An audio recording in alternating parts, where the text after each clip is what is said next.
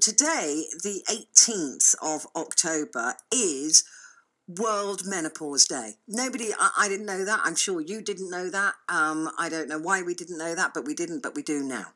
And we're talking about something that lots of people don't talk about. The menopause is just like, oh, ick, isn't it? It's just an ick subject. Nobody wants to talk about it. Men don't want to talk about it. Women don't want to talk about it. No one wants to talk about it, but it happens. The average age that women go through menopause is 51. But would you know what to look for? Because I've had girlfriends who've gone through the menopause really early. Sort of in their early 40s, let alone their later 40s. As many as 1 in 100 women will experience it under 40, and 1 in 1,000 women under 30. Extraordinary. Well, Maryon Stewart is the pioneer of the natural menopause movement. Good morning, Maryon. Good morning. So we didn't know, nobody knew what you were saying about Harry Potter, because my youngest son was a stunt student in the last film, so he learned all that wand magic, so it brought it all back to me. He was in the movie? He was, yes.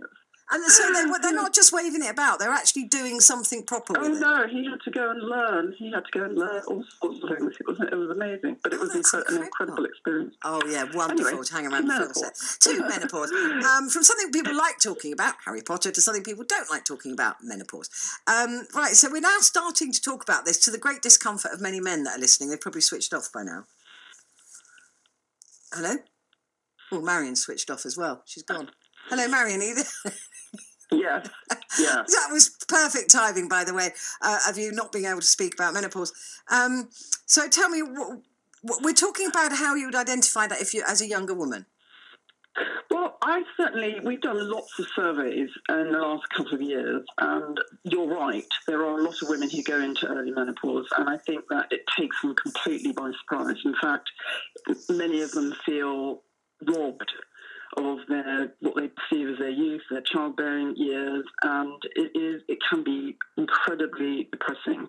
And the number of symptoms, not just there's perimenopause also, which is 5 years around the time of the menopause, which nobody seems to prepare us for.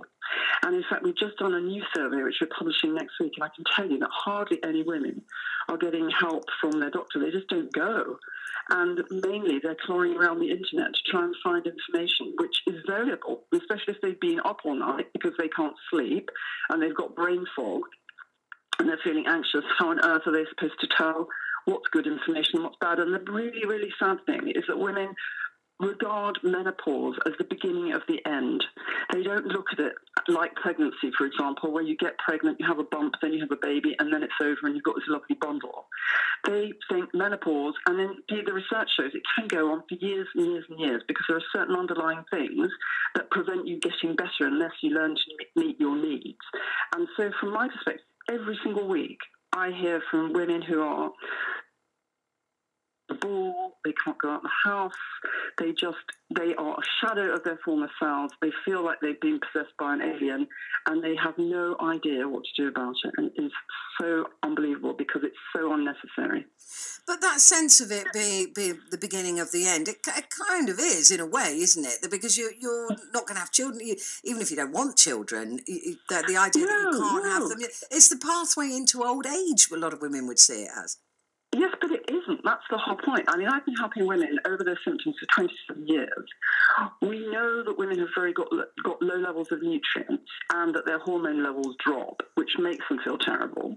But if you learn how to meet your needs, you can actually feel better than you can remember. It's a whole new chapter in your life.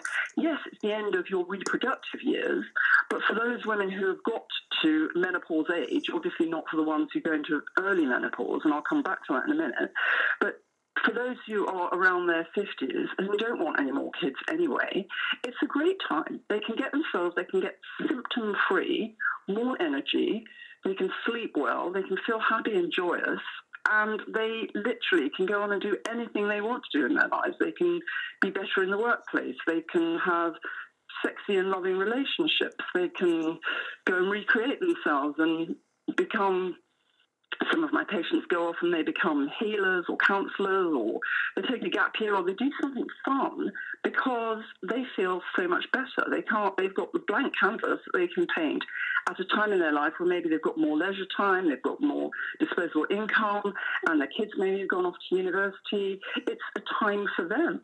But they can't do that if they're overwhelmed by symptoms. I know you don't need to sell it to me, but it's not being sold to me, and I'm not there yet. But I'm thinking, oh no, I still